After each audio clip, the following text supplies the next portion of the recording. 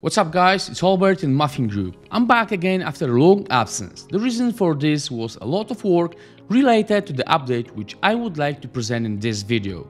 Today I'm really excited to show you all these great features and tell you a bit about newest update, version 27.3. We've added a lot of new options that you've been asking a lot about lately. I hope you're gonna like what I want to present you in a moment. The update comes with some really handy features, so let's not waste any more time and head over to my screen to discuss them closer.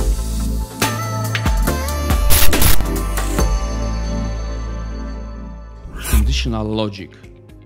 Let me introduce you the biggest feature we've been recently working on, conditional logic. This option allows you to display or not to display different elements depending on the condition you set.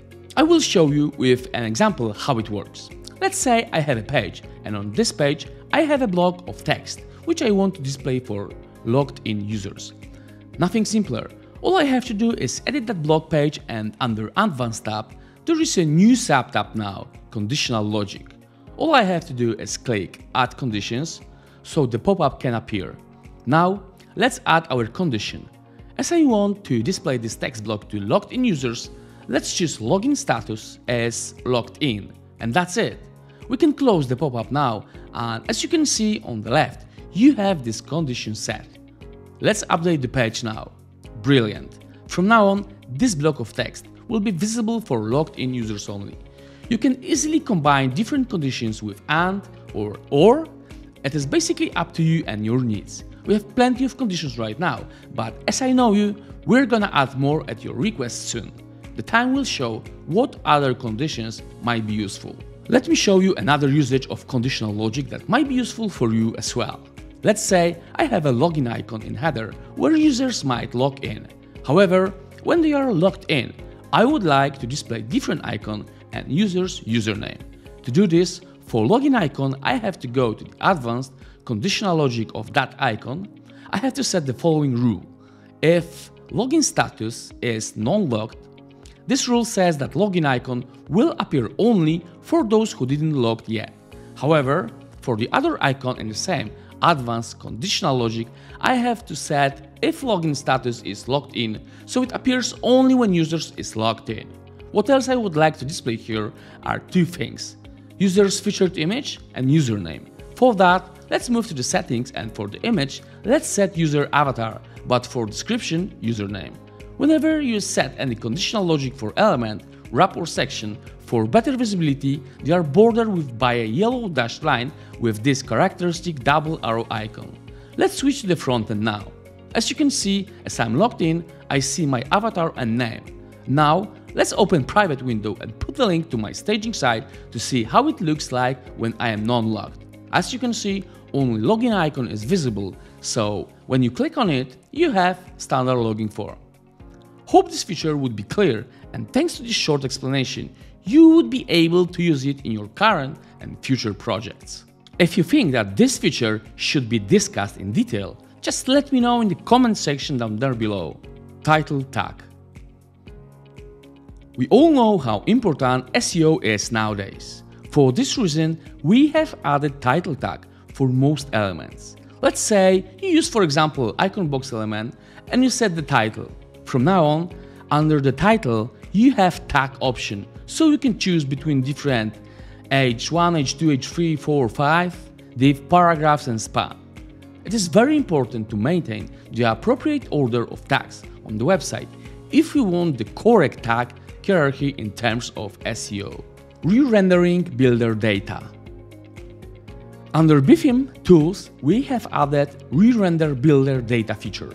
This won't be used by many of you, but for some might be a real lifesaver. If for some reason BeBuilder won't load, for example you put weird code in the BeBuilder that you've copied from somewhere in internet, you have to re-render builder data fields to fix it. It's just a click. Styling caption for image. Another option we have added for image is styling captions. If you use captions for images and you are bored with default look under Style tab, you will find Caption sub-tab. But remember, it's available only if you use captions. If you don't, this sub-tab won't be available. From now on, you can do things like set alignment, choose color, background, paddings, margins, and much more. Dynamic data. Add to cart for button in query loops. From now on, whenever you are building products list or slider with query loops, you can put the Add to Cart button into query loop. What's more, this button can have 3 states depending on the settings for a particular product. If product doesn't have any options, you will see Add to Cart as first button on my screen, so product can be added directly to the cart from the list. If button have additional options, you will see Select Options on the button, so after a click, you will be redirected to the product page to select its options. Third state is your custom button title, which in my case is Go to Amazon. Button title and link for that button can be set for each product individually under General tab when product is set as affiliate product. To set buttons like in my case, for title field you have to set title, Add to Cart, dynamic data, but for link, permalink, Add to Cart. Only then you can have all 3 states available for Add to Cart button in query loops. Line clamp for heading element. For heading element we have added line clamp option, which is under Style tab. Within this option you can limit the lines to the value you like. Let's say I have heading where my title is in 2 lines, but I want it to be in 1 line only for some reason. In such case, all I have to do is set option to 1 and heading will be shortened to 1 line only, and at the end of that line you will see 3 dots, informing that heading is longer than what you actually see. Encode for bots. Full heading text will be available. Configurable color picker palette. Since version 27.3, you can configure your own colors for color picker palette. This can be done under Theme Options, Colors, Palettes. You can set up to 14 colors. As soon as you will do it, you will see all these predefined colors and color palette picked for any field that supports color picker. Thanks to this option, you will be able to color what you care about the most much faster without having to look for the right color every time. Classic mobile navigation. For those of you who like classic menus on mobile, we've added new option that lets you display drop-down menu on mobile navigation icon click. If for some reason you don't like sidebar menus on mobile, that would be perfect choice. To activate classic menu on mobile, all you have to do is add menu burger icon, and under settings you have to choose classic menu navigation type. Of course, just like for other navigation types, you have also choose menu to display from the list. It's that simple. From now on, whenever I click on menu burger icon in frontend, the classic drop-down menu will appear. My classic mobile menu is kind of dark, but its styling depends on your needs, as you can style it the way you like with built-in options. Share item. With new update, we have also added another element into BeBuilder, Share. It's just drag and drop to put share element anywhere you like. This element contains copy link, Facebook, Twitter, and LinkedIn icons. What's more, each icon can be disabled separately if you don't need it. Of course, just like any other element, this one also has style and advanced tabs, where you can add nice touch to this element by styling it as you like. More options for sale badge customization. These additional options have been added for already existing option located under Shop, General, Badges. From now on, Sale Badge Style, which has 2 states, Label and Person, have extra fields. Whenever you set label, you have extra field where you can set custom text, Sale Badge. But when you enable Person, you can set custom text before and after person value. Let's say right now I have only percentage value in badge, but I wanted to say minus 15% sale.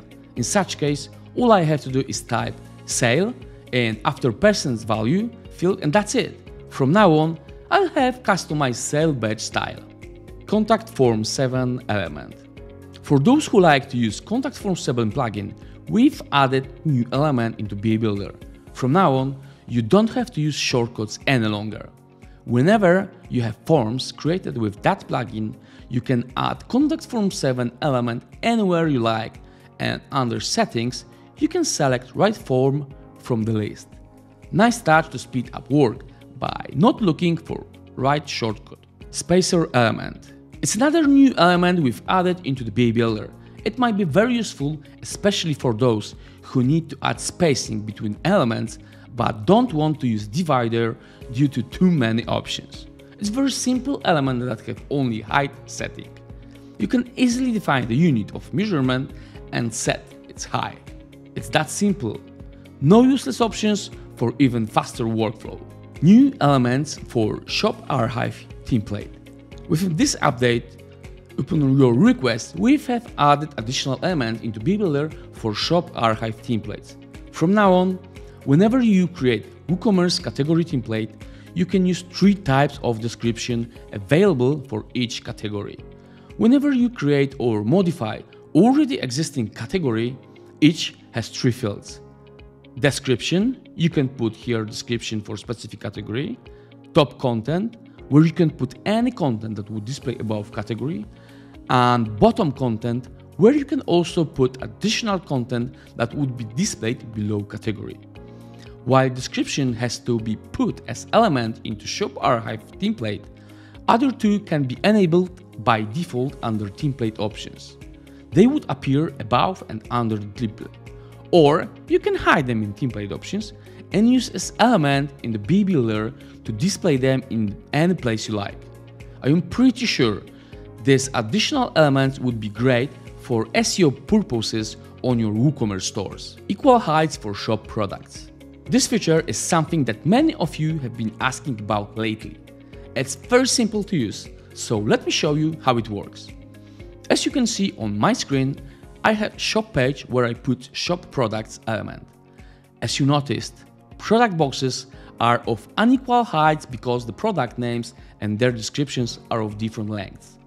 If you want the height of the boxes to be the same, nothing simpler, just edit the element and then go to products list standardization option. It has 2 states. By default, products are unequal height. To make them say high, switch to equal heights. As you can see, all products are equal height. What's more, when enabling this option, you can choose alignment, the bottom from specific element. By default, it's aligned to price, but let's switch to the button and now prices will go up and boxes will be aligned to the button.